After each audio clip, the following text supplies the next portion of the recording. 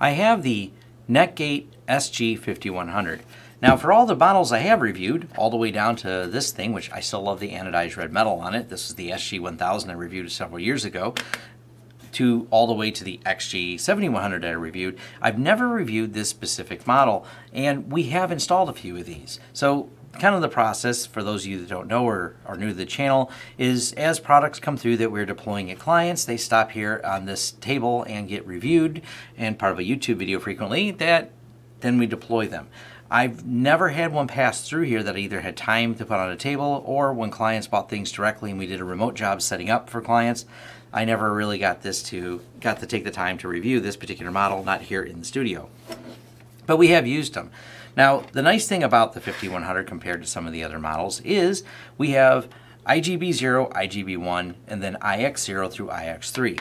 It has 6 logical ports. It does not use, like the 7100, 3100, 1100, and a few other models have, where you're splitting up with a back-end VLAN to split the system on a chip to create the logical ports. I've covered that in another video, where when you're dealing with the switch ports on there, how they have their own back-end VLAN that you have to tag them.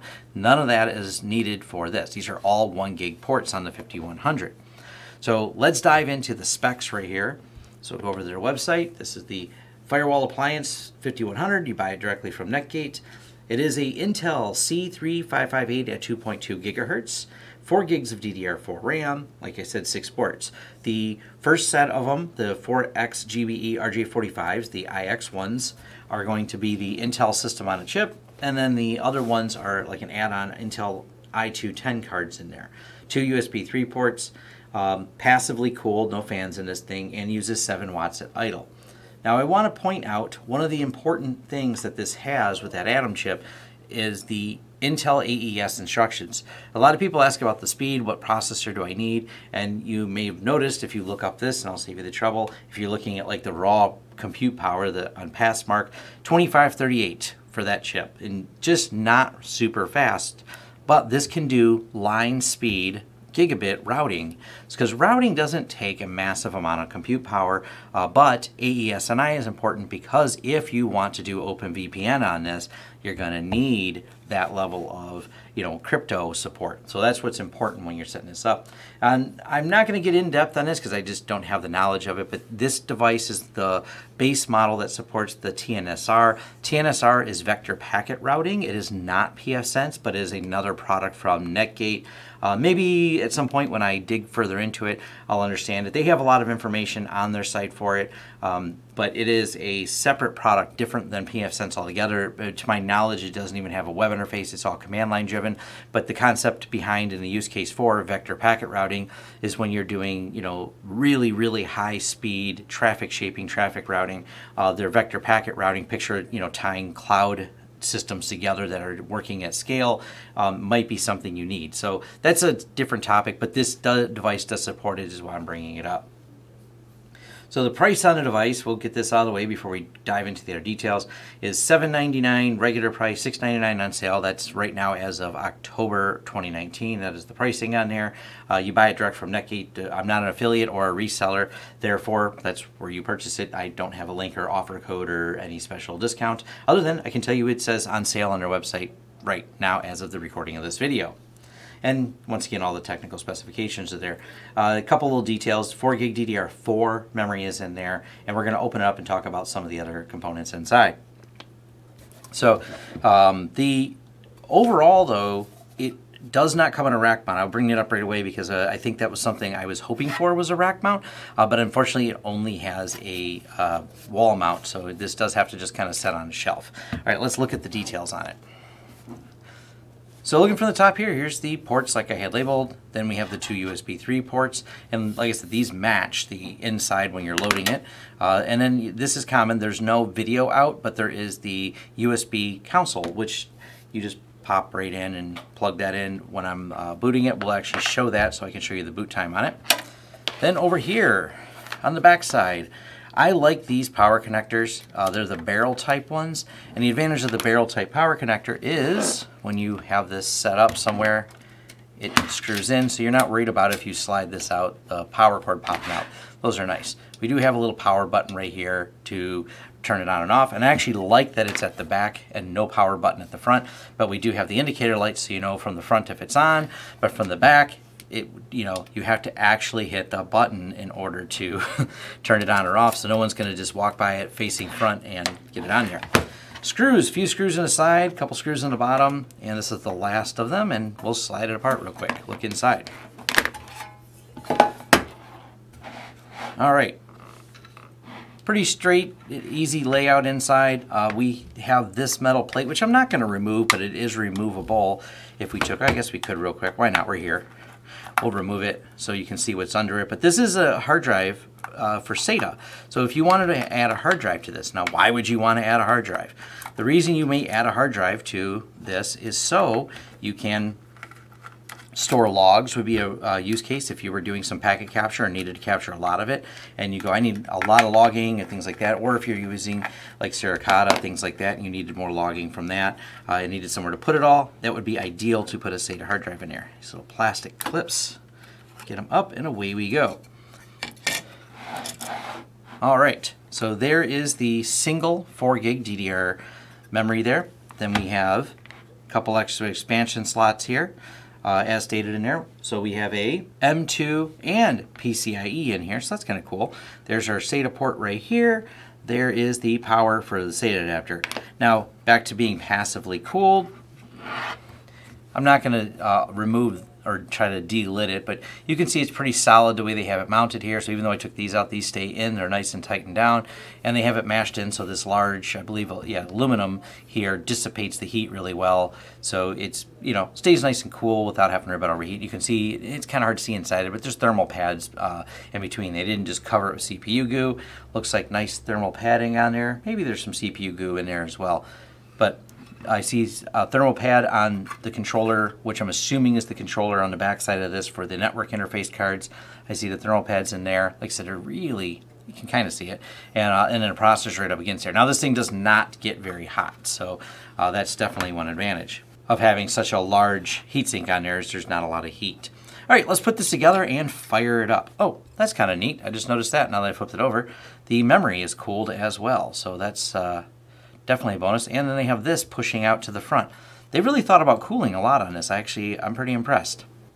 So we have the box booted up, and just so you know, the WAN is going to be right here, the first one, which is IGB 0, and the LAN is in IGB 1. Now this is directly connected to my laptop here, so it's a direct wire into my laptop, so we're going to do the speed testing.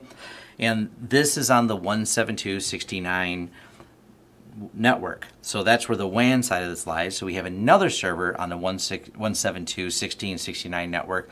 So it's going to talk directly to the WAN side of this, and then we're going to pass traffic through to my laptop that's behind this. And I bring this up because a lot of people get confused. They think I'm testing from WAN to WAN when I do the firewall speed test. I'm not. I'm testing routing through the WAN, through the LAN, into my laptop to show the different speed rates you can get. So the first one I'll show is the fact that we can get, line speed on this. So right here is the IP address of the laptop, or of the pfSense LAN, 192.168.51.1. So if we go over here, and just so we know, we look at my DHCP server, and we can look at the leases. Here's Tom's laptop at 192.168.51.100. Then we're going to go over here to firewall NAT. And we can see that I've forwarded port 5201, which is iPerf, and we're going to just do standard routing through this. I'll also make note that I have Suricata running on this, because I didn't want to just load it and say load nothing on it and see if it routes. Let's see, with Suricata running, which by the way, I'll show you real quick, I have set up to maximum detection. That way it's doing all the rules passing through here. Not some of the rules, because you can change different levels, but we said maximum detection using the IPS policy. Just a quick and easy way to set it up. I have other videos that go more in depth on Suricata, but of course the goal is to know, will it route at that speed with Suricata running? So let's go over here, which I've split the screen apart with tmux. So here's my computer at that IP address, which just for show, IPA. There is 192.168.51.100, clear, and set that back as server. We're going to SSH to root at 172.16.69.207. Just a basic server I have set up, and we're going to tell it to talk to the public IP address right here, 192.168.16.69.65 with iPerf, time 30 seconds, connect there. And you can see we're getting, pretty much line speed, gigabit through the ports. But let's actually see what's going on inside of here. So we're going to go 8 to shell. We'll just run top. And you can see Suricata doing its thing here. So the processors are working, but not being overworked. We haven't pinned the machine to the point of being unresponsive or useless. Matter of fact, we can go over here and go to OpenVPN, because that's what we're going to talk about next. And this system's still working fine. We haven't destroyed it with full gigabit routing. So definitely powerful enough to do gigabit routing. Next test. The next test we really want to do on this is going to be OpenVPN. So let's go ahead and exit, because we're going to need to copy some files from the download folder. So there's our line speed. There's the system going back over to idle. And let's talk about OpenVPN. Now, there's a lot to tuning OpenVPN. You can get different speeds based on different ciphers that you use. 128 might be a little weaker, 256 a little stronger, but that's going to come at a cost. So you will get a little bit faster if you choose different encryption methods, and I'm just doing the basics here without getting too in-depth on this. With the settings being the AES 256 CBC, which, by the way, there's other crypto you can use that'll be a little bit faster. Like I said, it's not a full test as far as all the OpenVPN options, but this is a well-secured one. There are, like I said, other options you can dig into. We're going to go hit a client export, and we're just going to hit most clients and download this. And it downloaded the pfSense UDP file. Then from here, we're going to go to the downloads, find it. There it is, so SCP. All right, there we go. All I did was do secure copies. I wanted to copy over that config file over to the server that's not living on the WAN side of this. So now we'll go back into the server. There's that file. Now what we're going to do here is split this one more time. And we want to SSH root at. So we're actually logged into this one twice. And at the top one here, we're just going to go open VPN, and then we'll put in the pfSense file here. So pfSense. I don't know why it doesn't autocomplete for that. DP4-1194. Whoops. Typos today. Username LTS. And make sure it connects. All right, we are in and it's completed. Now we can run that iPerf test, not against the WAN, but going through the OpenVPN. So if you actually run iPerf 3-C, now, because this is on the inside of the network, 68.51.100, we're connecting to it from inside, which still gets an impressive 230 megabits a second, and you can see OpenVPN pinned over here running at a pretty high percentage. So we're getting at that particular cipher about 229 megabits per second, so not bad. And like I said, there's a whole art to trade-offs of whether or not you want to use different ciphers or different type of tuning and different real-world use cases. But you can see that's not bad at all for OpenVPN speed. So if you have remote users or if you're connecting this with a site-to-site, you can expect to be using the ciphers I chose, that level of speed. Which, by the way, I cranked up the security. I know just by switching it to I believe it's a GCM cipher, I almost got 100 more megs on that particular cipher. So that's a whole trade-off, and that goes into a lot of debates about cryptography and how secure you need things. But like I said, I wanted to try it at the most secure, and it can only get better from there is kind of the point. But overall, I really like the box. It works great using it, and we've actually had this for a few days now. I think we got it late last week, and we've just been letting it run, and I ran some long-term tests on it, pushing a lot of data to it just to see if I could even get it above warm. That's all it really does. Actually, real quick, I think it has the thermal sensors in there, so you can even see what it's running at. So let's look real quick. Jump back over here. Oh, good, I have the thermal sensors in here, so you can see the temperature it's running at. Yeah, so it's not running that hot. So you can see the zones of the quarters. So 35°C, not bad at all. Will it switch to Fahrenheit? It doesn't does it have an option? Oh yeah, there we go, save. So people in America like me who always have to stare and think it's Celsius, we can figure it out. There we go. So it's running at like 95 degrees sitting here, and it's been on for, there's a few gaps I had to edit out in this testing, so it's been on for at least a few minutes, but even after running for a while pushing it, it doesn't really get that hot.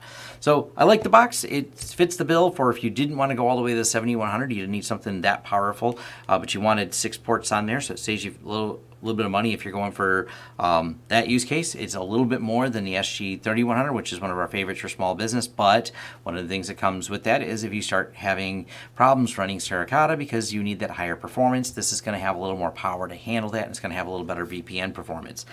So my overall, it's a great box. It's solid. I do wish it had a rack mount. It only does come with a wall mount.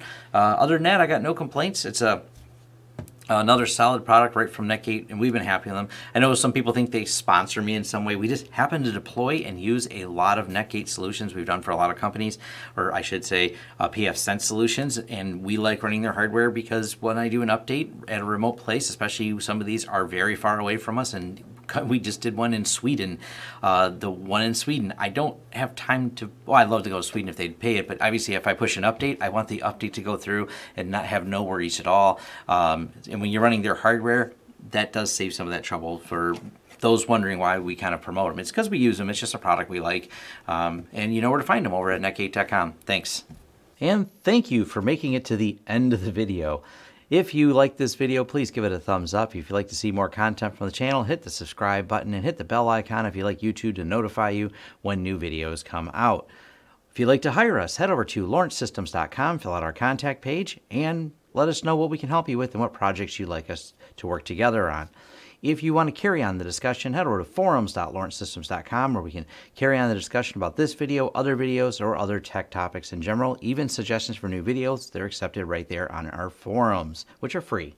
Also, if you'd like to help the channel out in other ways, head over to our affiliate page. We have a lot of great tech offers for you. And once again, thanks for watching, and see you next time.